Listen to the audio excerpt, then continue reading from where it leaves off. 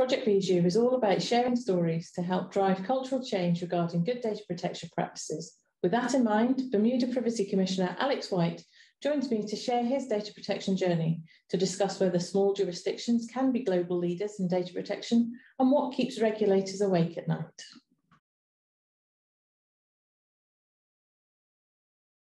Hi, Alex. How's it out in Bermuda? Hi, Rachel. Doing very well. We could always talk about the weather, but I try not to be the first person to bring up the weather because it tends to make other people feel bad. Yes, particularly today where we are. But thank you very much for joining us. It's a great pleasure to have you take some time out of your schedule to assist us with the Bijou project that we're running, and to provide your thoughts around data protection and the introduction of your legislation in the sunny island of Bermuda. I remember that we first spoke probably just over 2 years ago, when I think you just about started in office, at quite an interesting time. How have you found it?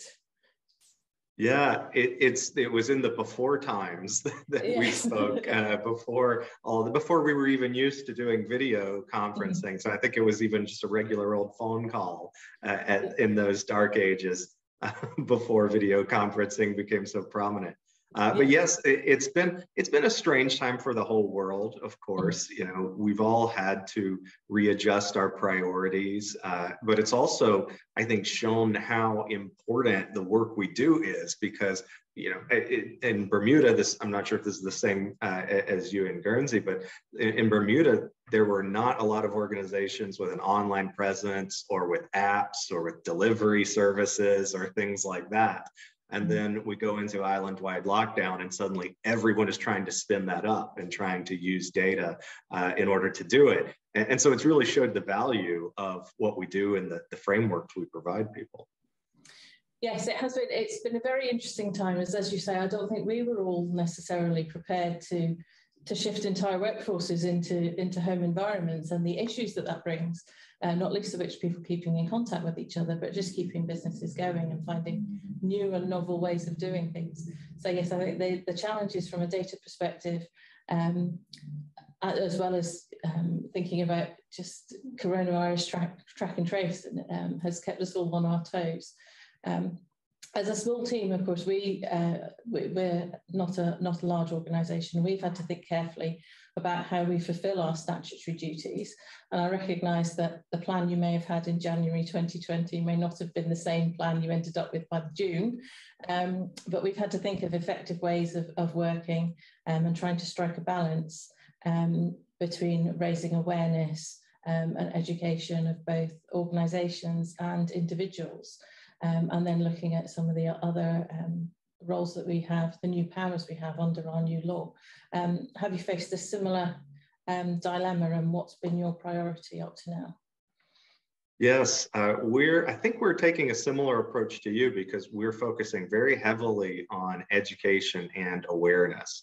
And in fact, our law right now is in a transition period. So the investigations and regulatory function is not really in effect yet. So we're even more lopsided, and you know, we're perhaps almost 100% focused on education and awareness. But that's so important, especially in a community that did not have a strong precedent of data protection laws. The law in 2016 here in Bermuda, the Personal Information Protection Act, was the first data protection law in the jurisdiction. And so there has been a lot of helping people understand, well, what does it mean to have a data protection program? What does it mean I'm supposed to do? And even why is this important at all? And so we talk about what are the privacy harms that can happen. And throughout all of these phases, we're always educating and helping people understand. I feel like once people understand, they see the value and they want to do it. And it's just a matter of helping show them something they may not have thought about before. Yes, I think so. We have had data protection law for a lot longer than you have.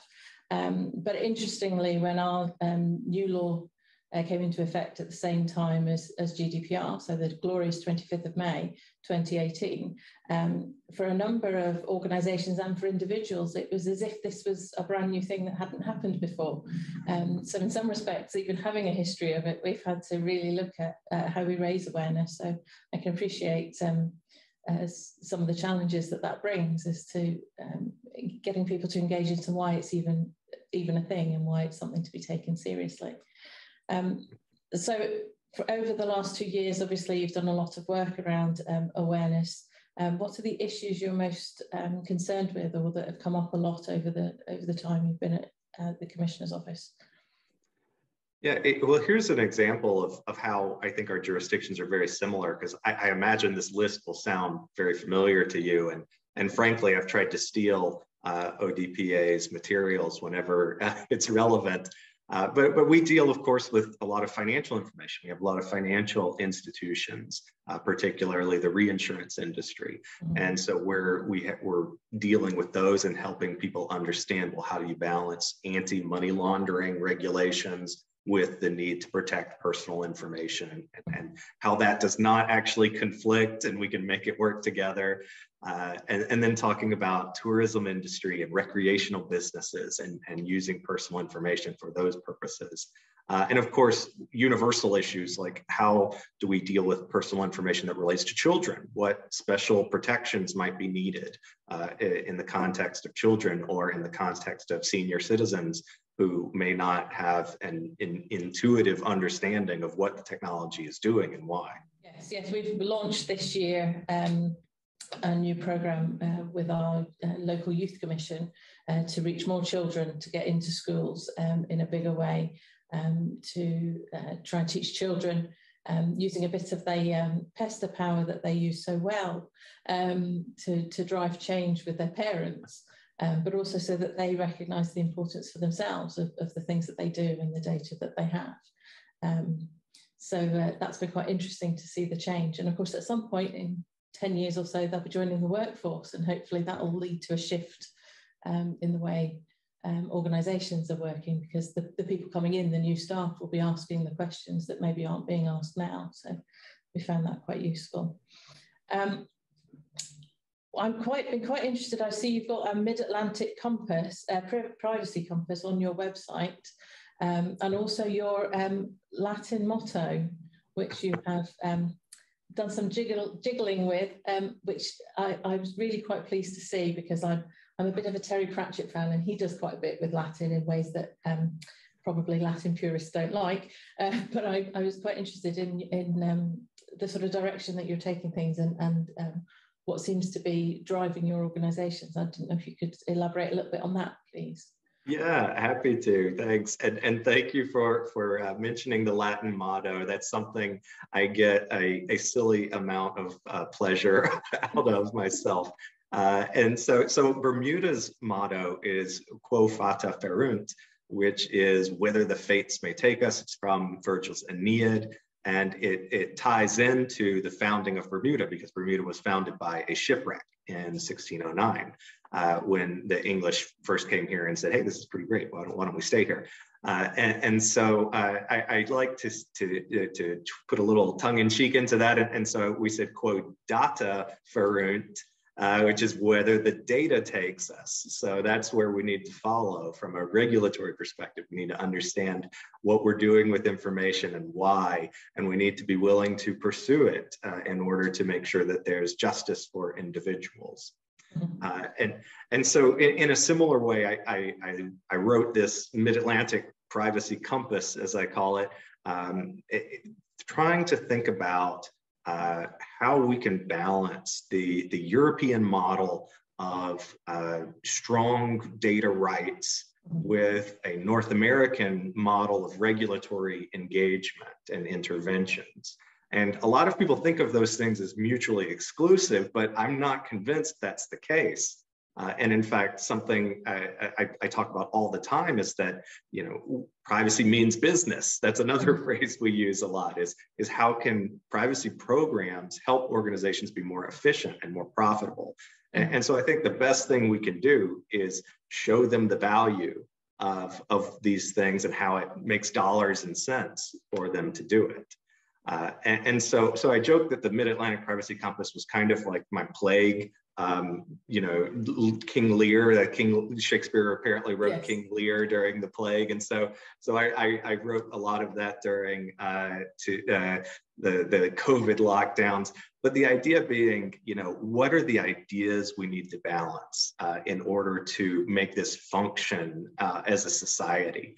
And so we've got the compass rose and the different main points or the different cardinal directions. And there's lots of nautical puns, so I'll try not to spoil too many of them for anyone who does want to take the time to read it.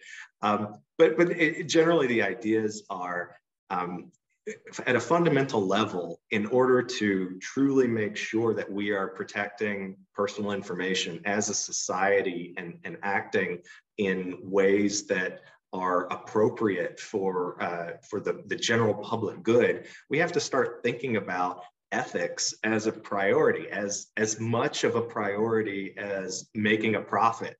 And so how can we shift that, and how can we create incentives that help individuals be encouraged to act either at an individual level or at an organizational level in a particular way. And so some of the other points are about community and how we're all working together. It's not an adversarial relationship. We need to all chip in, and we need to understand that people aren't perfect, that people are going to make mistakes, and how can we move beyond them without thinking about it in a punitive way. And one of my favorite points, I'll move on after this, but I love this idea that we have to think also about regulation and guide rails as not being a limitation to innovation. You know, I love the example. There's a jazz pianist named Keith Jarrett, and he was doing a concert in Germany. I think it was in the 70s. And he went, and the piano was broken. And so some of the keys were not working. And so he had to improvise while skipping over the keys that didn't work. And it ended up pushing him to do some very different things. And it ended up becoming a very famous conference, or a very, very famous concert for him. And so I think that we should take inspiration from that and think, how can we use these guardrails to come up with win-win solutions? Yes, I think all too often data protection ends up seemingly being a blocker, and often that's not the case, and it's not the intention that it's here to stop good ideas or innovation or anything like that, but just to make sure that it's done in a way that fosters the trust and confidence, and trust being something else on your compass, I see. So that's all good to see. So taking on board the compass and the work that you're doing, how's your regulated community responded so far as you set off on your enforcement journey, or your regulatory journey? Yes, well, and that's another pun I use. I say privacy is a journey, not a destination. Yes. So we're never going to get there. We're always going to be moving there. Yes, it's never done. That's right. And so generally, I would say my perception is that people seem to breathe a sigh of relief after we've had a chance to speak, because they realize that our goal as an office is not punitive. You know, we're not coming in to throw our weight around and make headlines for how hard we can hit organizations with fines or things like that. You know, we want to be corrective and help people do the right thing and understand what the right thing is. And in fact, we did a community survey last year of the business community to about their awareness of the law and what it means. And I was absolutely delighted, because 100% of all respondents said that they thought that the privacy law was a good thing for the community. Excellent. And 100%, I know that you can't beat that. That was great. Now, the problem was a much lower percentage said that they fully understand what it means they have to do at an organizational level. And that's where we get into the education and awareness component to things, and helping people understand what it means they have to do, and how they can understand what the risks are that they're trying to accomplish. Or you've cropped up in various places over the last couple of years with international work. So, and looking at the list on your website of the different bodies you're a part of, you're obviously looking at international cooperation and cooperation between jurisdictions. So how do you feel that that can benefit the community in Bermuda and the regulated community, as well as sort of privacy in general? Yeah, and I'll confess, I do have an interest in international and comparative law. So it's something I wanted to do in general, but also it makes a lot of sense for a small jurisdiction to get involved at the international level. If an organization is founded in Bermuda or Guernsey or some other small jurisdiction, and they want to grow and expand, they're going to reach a point very quickly where the only way they can grow and expand is by extending into another jurisdiction.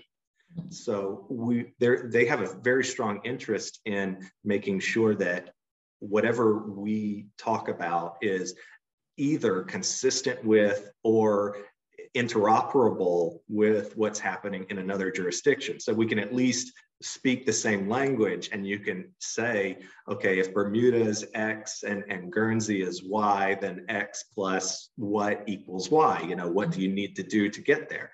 And so we have to have those conversations, and it can be good for organizations. It can reduce their compliance costs. It can promote consistency. And from a totally selfish, practical perspective, it's good for me when I go to talk to organizations, because they see that I'm not being unreasonable, that I'm making the same requests that you're seeing elsewhere. And also, as a new jurisdiction with a new law, it gives us an opportunity to kind of inherit the precedent of other places as well. And I believe we should consider our colleagues around the world as if nothing else, persuasive precedent.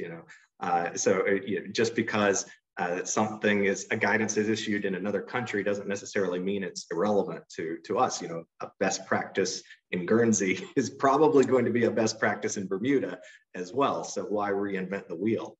And so there's a lot of benefits from that perspective. But it's also good for individuals too. And I don't want to be solely focused on the business community, because individuals have their rights protected at a higher level, because it raises the level of around the world. It makes sure that everything is consistent around the world. And also, let's face it, a lot of the actors that we're going to run into online may not necessarily be based in your jurisdiction. So having the ability to engage with colleagues internationally who may have direct authority over them can help you protect individuals' rights. So if I was to ask what keeps regulators awake at night, is there anything in particular that springs to mind? Is there something that is your nightmare or your big area of concern? Well, my joking answer is that in Bermuda, we have very loud tree frogs that chirp all night long. But the honest truth is, after about a week, I was totally used to them, and I actually really love listening to them while I lie in bed now.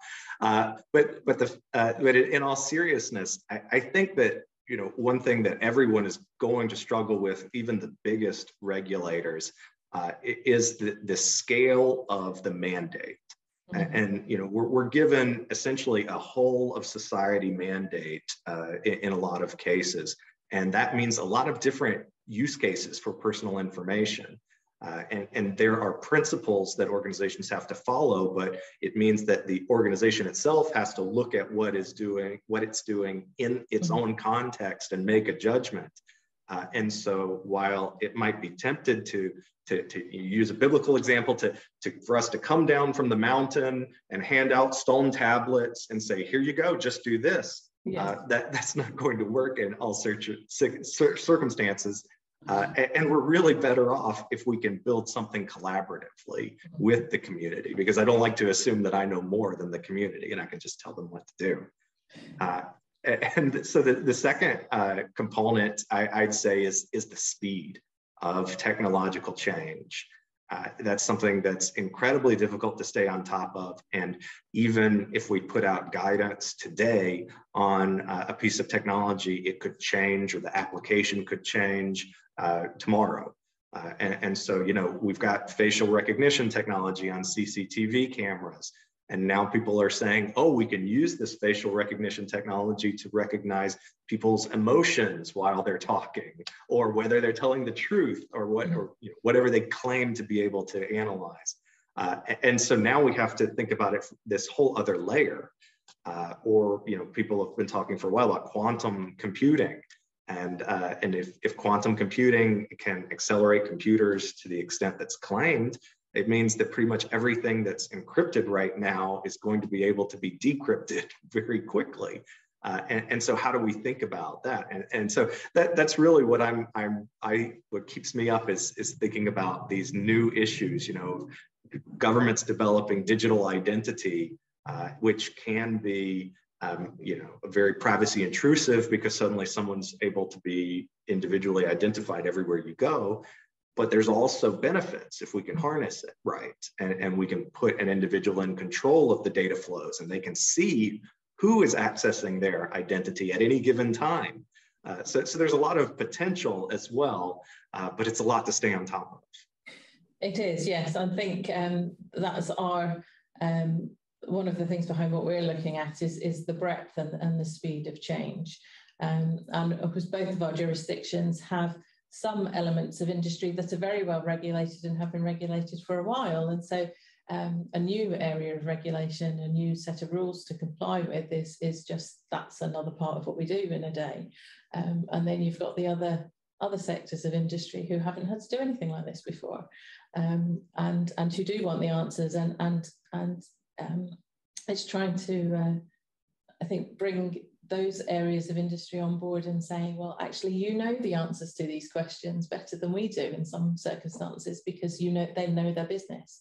And it's never going to be that we can categorically provide them the answers that they want. So it's almost skilling them up so they've got the trust and confidence in themselves to go off and find the answers. But now I'm going to be sad that I don't have tree frogs keeping me awake at night. So I'm a little bit jealous. Well, you got to come visit. I will, yes. No, we will have to. And as I see, you're on the Global Privacy Alliance Executive Committee now, so that may be sooner than I thought. Yes, we're very optimistic to host the global privacy community at some point in the future right here in Bermuda. So I hope that we'll be able to make a concrete announcement about those sorts of things in the future, but not just yet. Yeah, no, that's understandable. I just want to say thank you very much for your time. It's been very interesting to find out how another small jurisdiction is dealing with such a big global issue, and starting from scratch as you have. You should be very proud. So thank you very much for your time. Well, thank you. And I'll say thank you for more than just having me speak, because the ODPA is an office that I have often looked to for ideas about how to approach different issues, or, as I said before, to sometimes specific approaches or specific language may be suspiciously similar in our two jurisdictions. And so I'm very grateful for the work that you do, and I hope you know that it's having an impact outside your shores. That's lovely. Thank you very much. Bermuda and Guernsey are both small jurisdictions, but size is no barrier when it comes to our aspirations for setting the standard internationally for what good data protection practices should look like. There was, in fact, so much to discuss that we didn't have time to talk about their privacy, innovation, and knowledge sharing, or pink sandbox, and the opportunities this provides for innovation. But perhaps that's a topic for another time.